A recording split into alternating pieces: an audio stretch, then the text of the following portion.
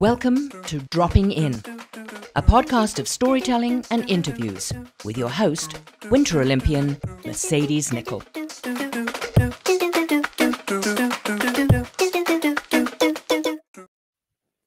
Thank you so much for dropping in on Series 7 of Dropping In with Mercedes.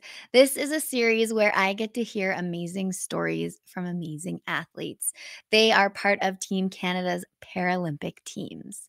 This is episode 66, so let me introduce the athlete that we will be dropping in with today. This guest was on skates at the age of 3 years old and played in AAA hockey. When he was 15 years old while playing hockey, he broke his leg. After surgery, they found a growth behind his leg. At 16 years old, he went through 8 months of chemotherapy, and his left leg was amputated due to that growth that they found.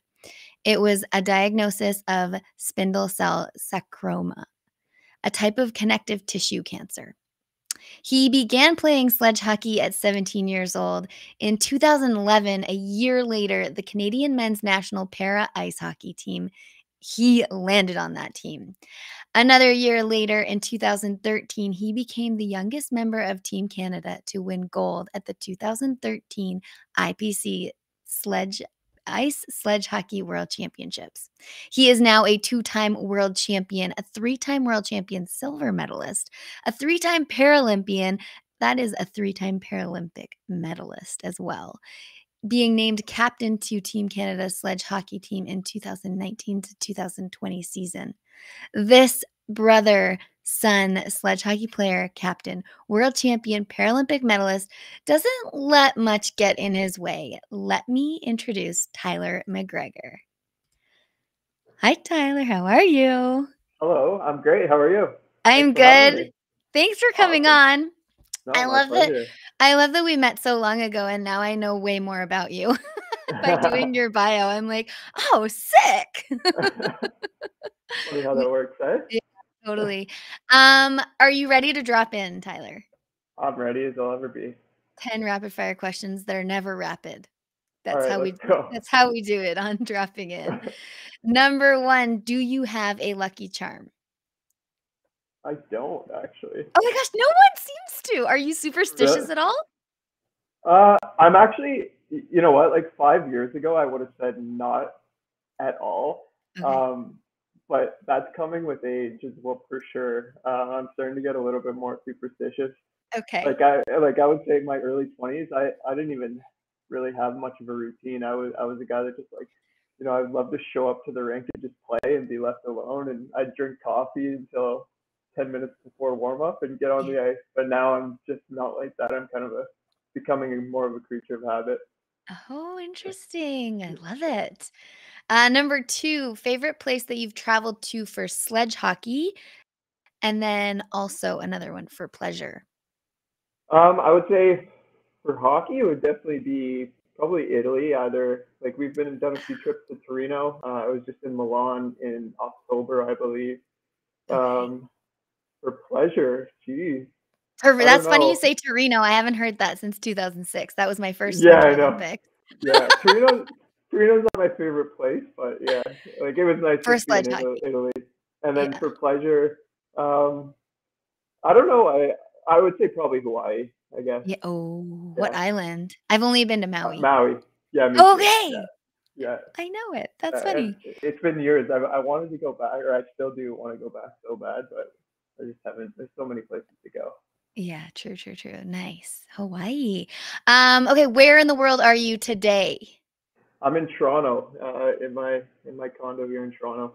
Awesome. And are you, since you say Toronto, this is the follow-up to that question. Are you big city or small town kind of guy? I grew up in a small town, Yeah. and I could not wait to get out. So I'm I'm at this point in my life, I'm a big city guy, but I Yes. think about 10 years down the line, give or Back take, to. I'll be a small town guy again, ready for a little break from the big Yeah, a city little lifestyle. bit here and there. It's Yeah. nice to switch it hmm up a little sometimes. Awesome. Okay. When you're training in the gym, I've been asking every Paralympian this question. I should like ask everyone this question because I think it's interesting.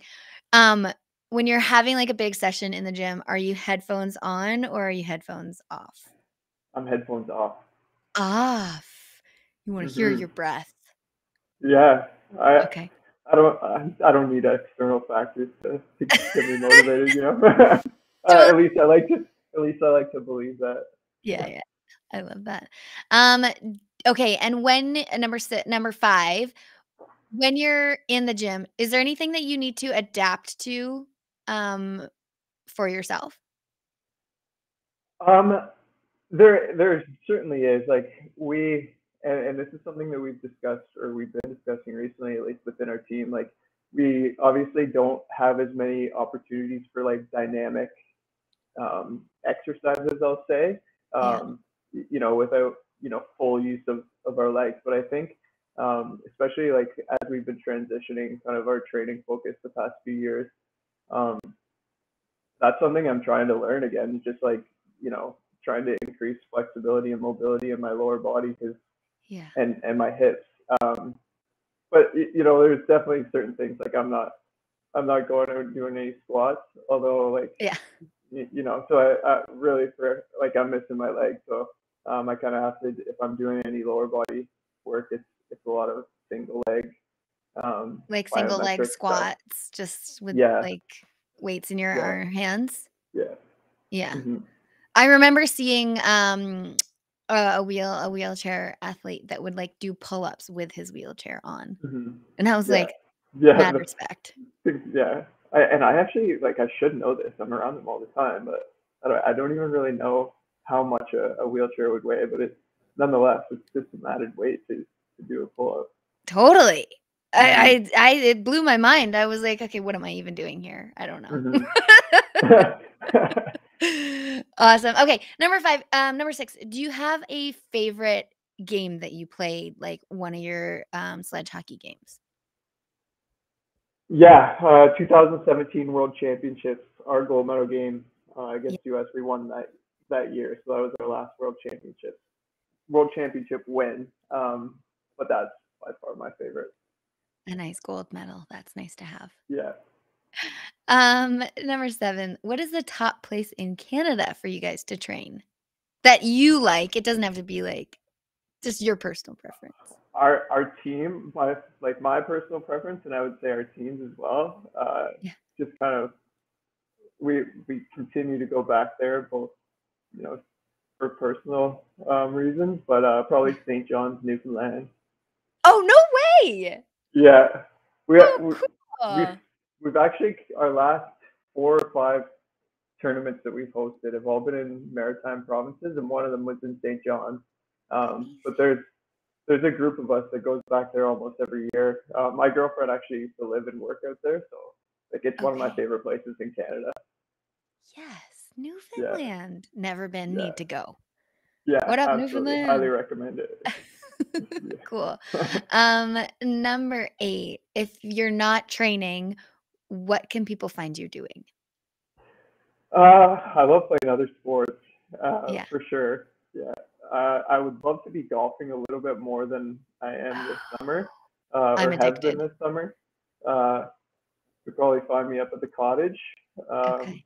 but then I'm also like, I'm kind of a nerd lately. I love just being at home. I love trying to like learn and learn how to build a business. I'm trying to figure out the tax system. So Oh, you and me both, my friend. yeah. Adulting. I like to call that So adulting, and I yeah, don't like exactly. it. So I honestly like I spend a lot of time at home just reading and Yeah. trying to learn some new things. Listen up, kids. It's not a bad thing to do. Absolutely. Okay. Number 9, how and if yes, did the pandemic change your training? I think I think it was actually beneficial in terms of training in some Okay. some ways. Yeah. It forced me to just with limited access to facilities at the start. Like one of the things I would say when you're young you can get away with it. Like I kind of neglected the whole like mobility and prehab training aspect of preparation Yeah. when I was young and now I'm 28. I feel like I'm 40. Um, it forced me to focus on that because there was Yeah. so much time, and I live in a condo. I don't have the luxury of having a home gym, so I did so much of it. Um, In your so I house. adapted in that sense, and I would say just like it just forced me to be a little bit more detailed um, in how I train and prepare. Were you guys able to play at all together, or was that out of the question? Well, we had the first 6 months, or however long it was, like the It initial felt like shock of the forever. pandemic. Yeah. When they literally closed access to everything, Yeah. we were doing Zoom workouts from home. Okay. But then they granted Oh, us yeah. an exception to get back into the facilities uh, from then on, and we were fortunate. I think for most of the pandemic, we were able to access ice 3 days a week, and then the Awesome. gym and whatever day we needed. So that was nice. But Yeah. we weren't denied full access, which was Right. pretty beneficial. I had Billy on my Shoulder Season Blues series, Yeah, and I remember him saying, "Well, we did Zoom, and that was something else." I was it, like, it was "Ugh."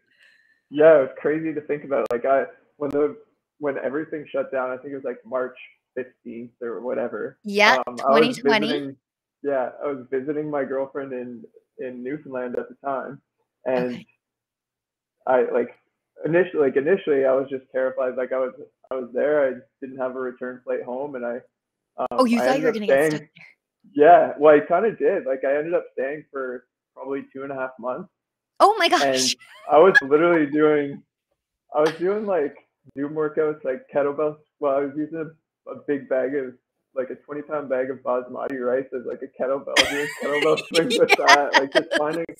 everything I could get my hands on to use. Because like at that time, I don't know if you remember, but like everything in any department store, Oh, like was sold you out. couldn't find a dumbbell or No. anything. So Everyone um, was working out. I'm sure yeah, everyone got fit. yeah.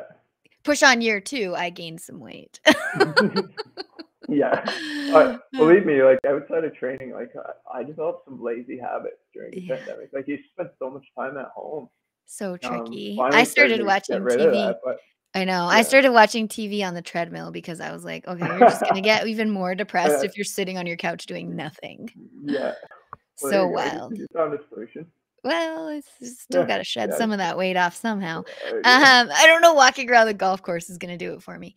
Uh, I'm still working out. I had to really get back on that train. So when you Yeah. retire, hit Good me for up because it's a roller coaster of you. everything. Yeah. Oh, I can imagine.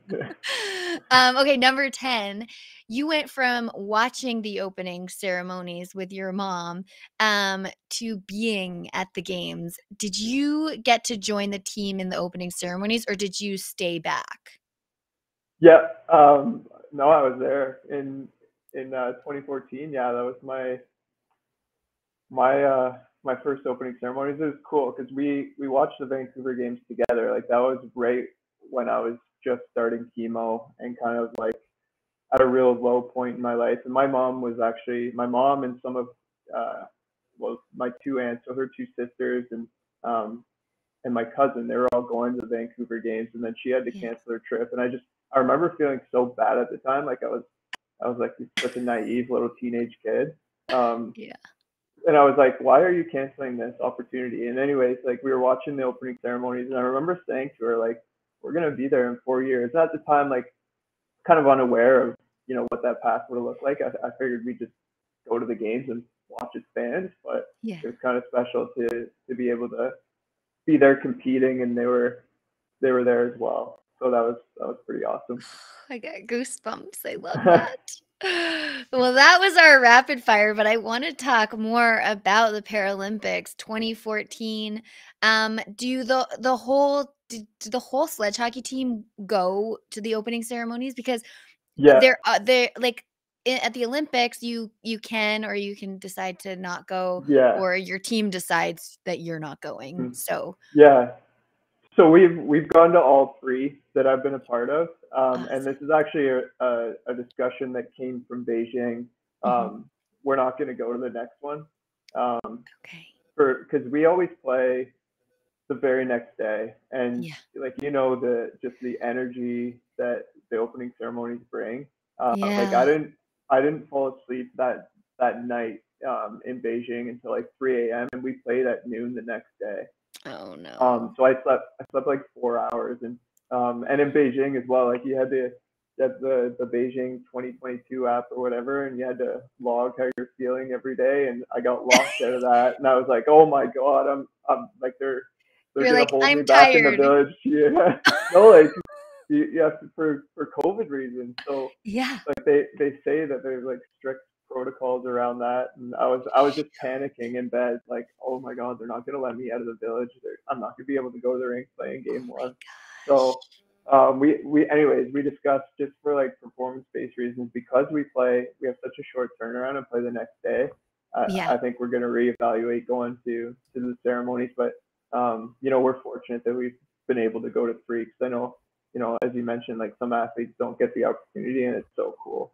Yeah, it is something else. I was lucky enough to go to all 4, but I went to the Nice. first one, and then there is a cool little thing that the Olympic team does. You can cut out halfway, so you can walk and then you can Okay. leave. And I think Hmm. that's kind of smart. I don't know if they do that at the Paralympics, but it's so nice that you and your team have decided what to do next, because if one person goes, you're like, you jerk. Yeah. Yeah. I don't know that would work out well. Yeah.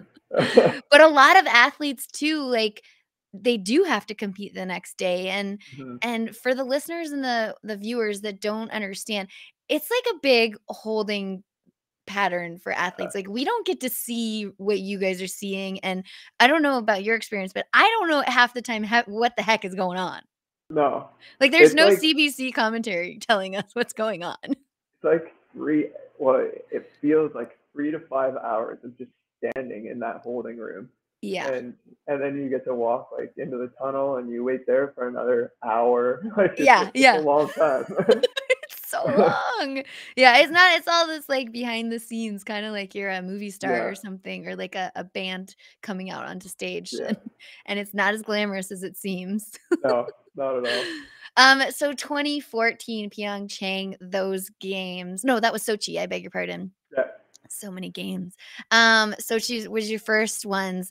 Was there anything, like, wild that you were like, "I'm so new to this, I don't know what to expect"? I mean, you had Billy Bridges there, who's been to a bajillion Paralympics. Was Mhm. he helping you? Like, were the team there for you?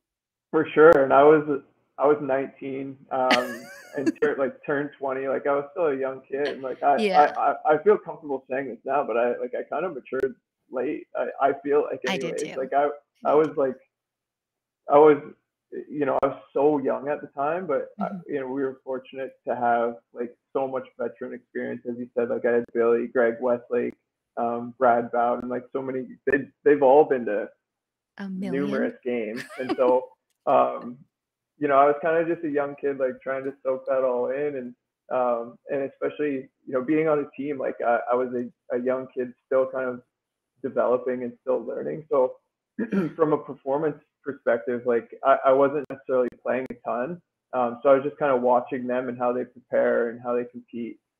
Um, but I was just, I was nervous, and it was my first experience playing in front of, I forget how big that stadium was, but like 5 to 10,000 people. I was nervous, and Yeah. um, like they were just reassuring, and in how I prepare, and that was Yeah. definitely nice to have. But no, it was kind of just a shock to me. Like it was my first media scrum with media from literally Yeah. like Brazil and Across the world. Australia, and yeah. So um, that was one thing. When I walked into that, I was like, whoa. Like, mind blown. You're like, "This is a different Yeah, stage," right? Like, yeah, for exactly. me, I felt like the Olympics were definitely a different realm of things, and my first Hmm. games, I was like, "Wow, I don't actually know what this is about," and then I'm in it, and now I wanna go again, but Yeah, it's 4 exactly. years away. Hmm.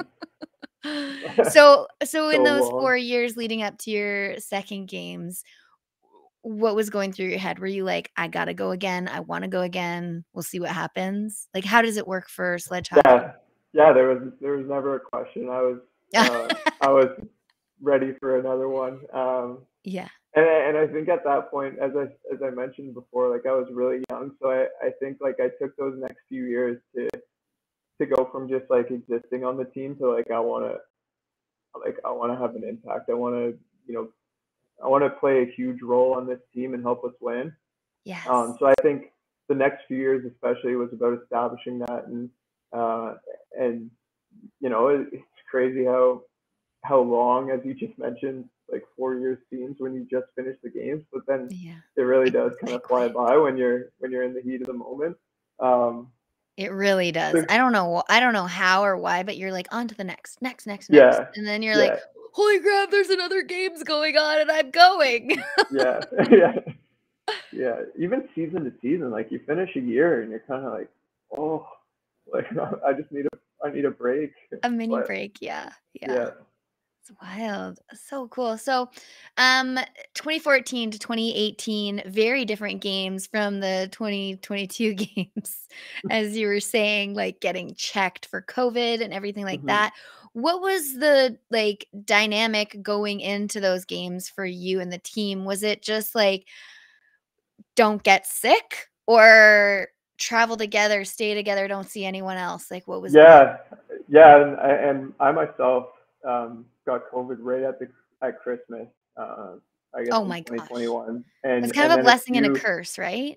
yeah, it was far enough away, and then a few other teammates over the next few weeks got COVID as well, and so there was like this fear of um, are we all gonna make it? Yeah. And so what we did at the end of January, we left for the games. I think uh, at end of February. I can't remember exactly the day, but we moved to Calgary for about 40 or so days, and lived in a hotel. For And 40 days. yeah, and we A trained nice together. hotel? Was it nice? Oh yeah, Okay. yeah. It was It wasn't the like the Hyatt. 4 points out at the COP, No, which I'm oh used to. no, Oh, that's do a we all know prison. that one? As That is athletes, a that was yeah, that is a prison. Um, I'm we're glad actually. you said it. Oh, I like I love Calgary, but like that for the most part, that is our experience when we go to Calgary, and like I most times that we head out there, I'm like, oh, I have no desire to go. I But know, no, it's fortunately, we're at the Hyatt downtown. It's a okay, nice good. hotel, but I think anytime you eat the same meals for 40 straight days, you get sick of them. Yeah. And so, anyways, like we did that, and honestly, the team was in such good spirits. Like we're together every day. Like we don't always have that opportunity, Yeah. because we're a decentralized program. So it was nice to just like spend an extended period of time together, Right. really get to like grow and develop, and even like get closer in that short amount of time as a team. So like Yeah. team morale was great, and like I know in the past I've said this about other teams as well, but like we have such a great group of guys right now, and like we're very close knit, care a lot about each other. I think we've built like a really good foundation, like a really good culture.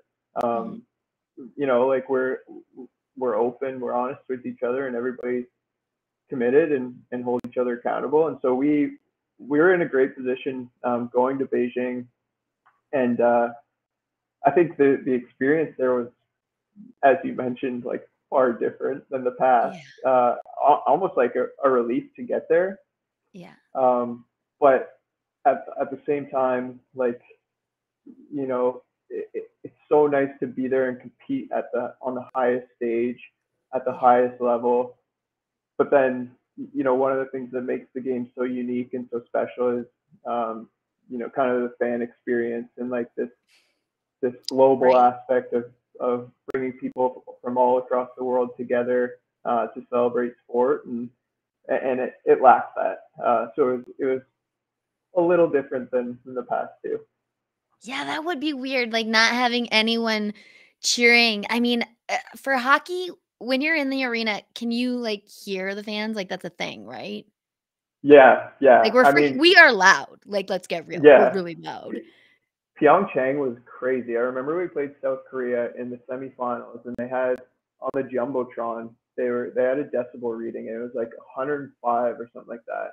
And Oh I my remember that gosh. so well because like you could not turn to the guy next to you on the bench and Talk. make out what they were saying, let alone like trying to communicate on the ice.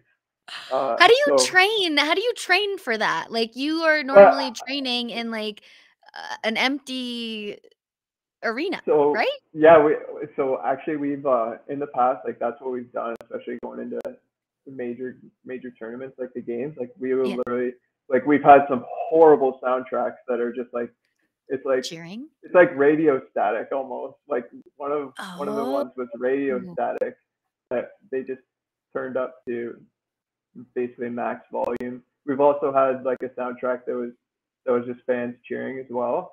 Cool. Um, so we've practiced that several times in the past. Okay. And then you go to 2022 where it's, like, It, silent and you can hear oh people probably, like, spitting. yeah, yeah.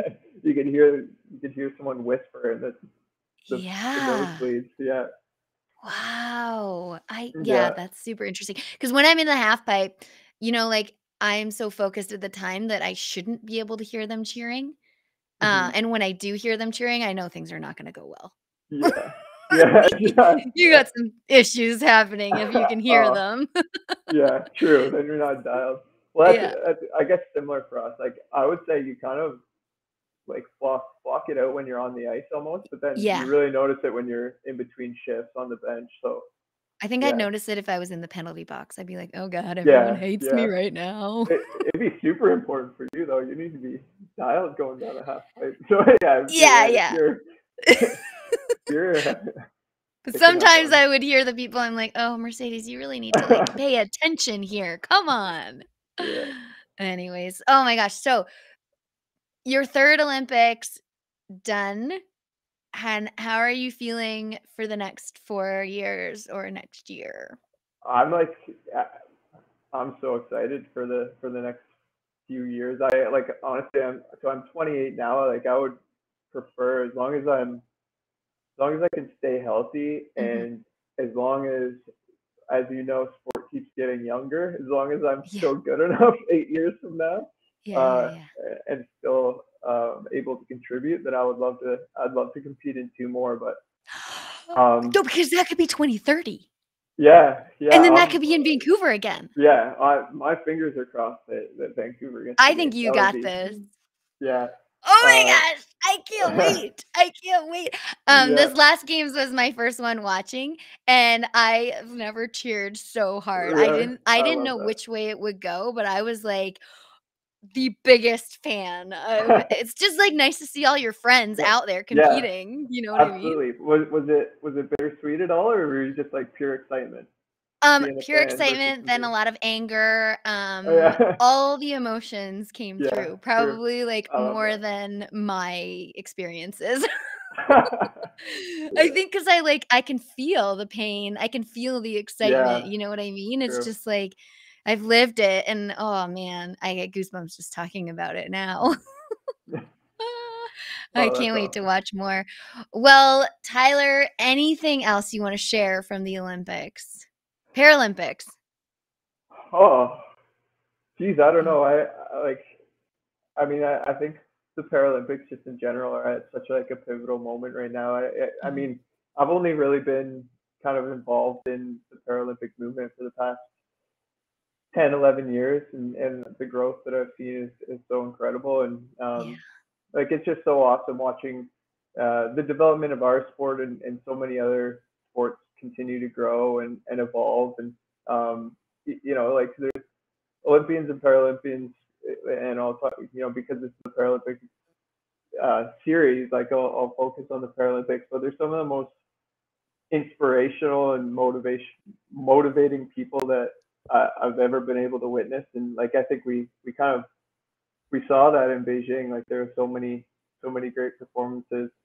yeah. You know, Brian McKeever comes to mind, or Mark Arends. Like I had there's just marker so ends many. on. I'm like, Did "I you? can't even Yeah, read your bio, man. You have so many yeah. medals. You're ridiculous." Uh, so I mean, like I think just to cap it off, I just encourage people to continue to follow and support Yeah. um and continue to try and grow the Paralympic movement. And no, because I think there's so many awesome people and stories behind those people that that have so much value. I agree, man. I can't wait to talk to more. It's so Yeah, awesome. And like behind every Paralympian, there's a story. Behind every Olympian, there's also a story. And I love that we all get to hang out together. It makes my heart happy. Tyler, where can absolutely. people find you online if they want to follow you? Uh, on Instagram at Tyler McGregor 8. I use Twitter a little bit, which I believe is similar, but it's Tyler McGregor 08. Okay. And that's mostly where I'm present at the time. I haven't really dabbled in the TikTok world yet, Oh, I've deleted it but twice, so don't worry yeah, about it. yeah, it can be a little toxic, but Yeah. we'll see. I might get there. Oh, love it. Awesome. Well, thank you so much, Tyler, for dropping in today. Thank you so much for having me. So much for dropping in today. You can find everything you want to know about dropping in with Mercedes at droppinginwithmercedes.com. Don't forget to subscribe on Apple, Spotify, and YouTube. Thanks DJ Kenosis for the music and my mom for the intro voice.